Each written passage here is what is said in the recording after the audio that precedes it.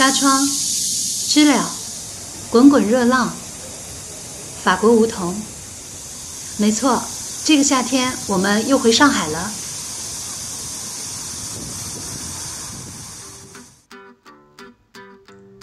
对你而言，上海是什么样的呢？是外滩的万国建筑博览群，陆家嘴的摩天大楼，还是豫园的老城乡？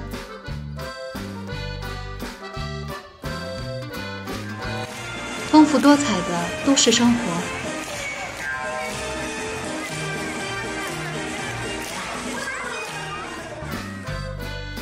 在飞行了3619公里之后，我们回到了上海。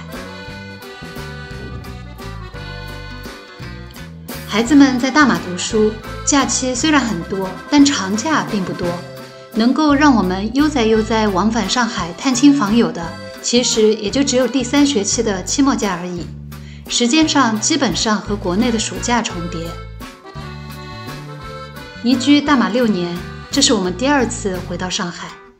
去年因为只停留了2个礼拜，再加上又是疫情刚刚结束没多久，所以基本上都是待在外婆家里吃吃喝喝为主。今年呢，想着让姐妹俩多了解一些上海，所以多待了1周。今年的夏天，上海特别热，我们待的3个礼拜基本上都是40度左右的高温天。不过，这并不能阻挡我们的脚步。回家第一站，我就迫不及待地拉着我妈去了家门口的一家蔬菜店。一直觉得大马的绿叶菜品种不算太多，如果再碰上3到6月的热季，选择就更少了些。而桃子、冬枣之类的国产水果，辗转来大马之后成为进口品，价格倍增。所以一到家就想着一定要吃一些在大马比较难买到的蔬菜水果，才不枉回家一趟。在上海，除了政府统一规划的标准化菜市场，在居民小区附近也有不少像这样租用沿街门面房做生意的蔬菜店。店铺的门脸不大，可是走进去却是琳琅满目，蔬菜、瓜果、米面、肉类。如果不打算大规模采购，就在家门口补些货，感觉也就足够了。因为是小菜店，所以菜量并不大，不过品种却也不少。突然看到了一些久违的菜，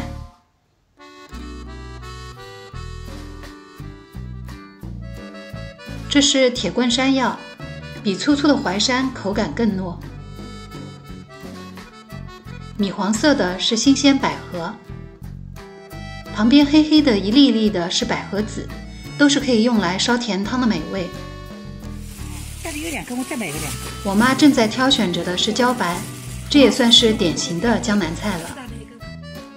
立在地上长长的是只大冬瓜，这种冬瓜的肉质更加厚实好吃，而在马来西亚超市里售卖的大多是小小的圆冬瓜。水果的种类也挺丰富，不过因为天气太热的原因，这次回来看到的蔬菜水果的价格也都不便宜。百合要20块钱1斤，而黄桃的价格差不多要10块钱人民币1个。在大马，如果不想在家做饭，很多本地人会选择在各式妈妈档解决。而在国内，虽然没有类似的档口美食，却有另外一种选择，那就是大学食堂。如果家门口有一间大学，那么选择在学校食堂里搭伙吃饭，也是便宜又美味。回国前差不多3月份时，还看到了一篇走去复旦吃饭的文章，本想着带着姐姐妹妹去感受一下复旦的校园和食堂餐。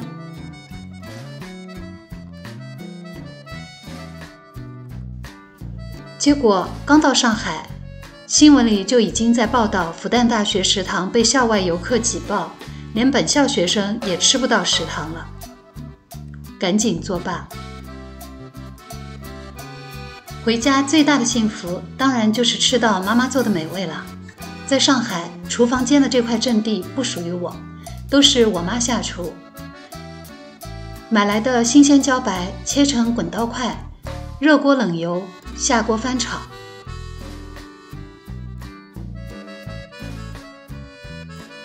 3下2下就会变成一道浓油赤酱的下饭时鲜菜。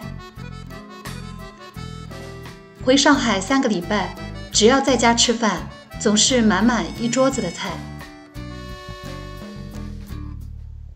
一整年里，我错过的节气美食，只要食材还能买到，我妈也会让我们一样一样补上。比如说汤圆、粽子，让我们补过元宵节和端午节。而夏季当令的糯玉米、百合汤、西瓜、生梨、桃子更是每天不断。回家前过磅，真的有那么点幸福肥的意思。槟城有山有海，风景极好，不过展馆类的资源不多，所以原想着让姐妹俩感受一下占地68000平方米，建筑面积98000平方米，总投资额15亿人民币的上海科技馆，也是国家1级博物馆。结果正好赶上闭馆装修，只能等下一年了。同样错过的还有上海博物馆、上海自然博物馆等等这些小朋友喜欢的热门场馆。我们在上海期间的所有预约全满，只好提醒自己明年一定要记得提前预约。在槟城，因为没有地铁，公交车也不多，另一方面油钱和停车费却很便宜，所以开车出行会更方便。而在上海则相反，油费和停车费都比较贵，而轨道交通却非常便利。在市内游玩，首选一定是地铁和公交。如果有不能直接到达的地方，却又不想走路，那么再搭配上滴滴打车就完全没问题了，还免去了市区内停车贵的烦恼。